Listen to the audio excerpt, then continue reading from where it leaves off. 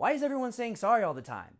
We are in a world of a bunch of sorry mofos. You walk by someone, you say sorry. Sorry, I'm not sorry. You sorry mamma jamma. When you don't even do something wrong, you say sorry. This word doesn't even have any meaning anymore. Now, disclaimer, if this offends you, I'm sorry. Yeah, I'm sorry that you're offended that I'm sorry. Sorry.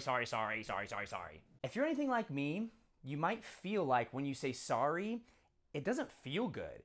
You eat your sorry sandwich, and I'm gonna eat my thankfulness gratitude sandwich. Neither of those sound very tasty. When you say I am sorry, you are admitting to a state of being. Like you are a sorry person. Like you are sorry, mother. You know what I'm saying? It's like, no. It feels not in alignment with your highest self. So I stopped saying sorry. I'll say I apologize if I actually am sorry for something. If I feel like I've done something wrong, I apologize. It's an action. You eat your sorry sandwich and I'll eat my apology sub. How about that, bub? Speaking of that, I'm pretty damn hungry. I'm gonna go get some grub and rub-a-dub-dub in the tub. Flubber.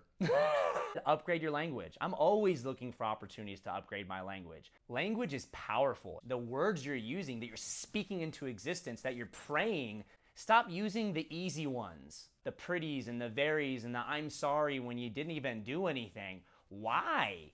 You picking up what I'm putting down in the ground on a big old mound, listening to the sound and jumping around and going to town on these silly clowns, bozos. I'm sharing this message to be mindful of the precision of language and how we have this amazing tool at our disposal. Don't take it lightly.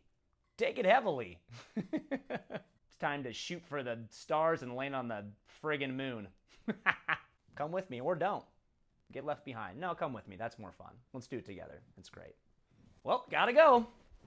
Sorry.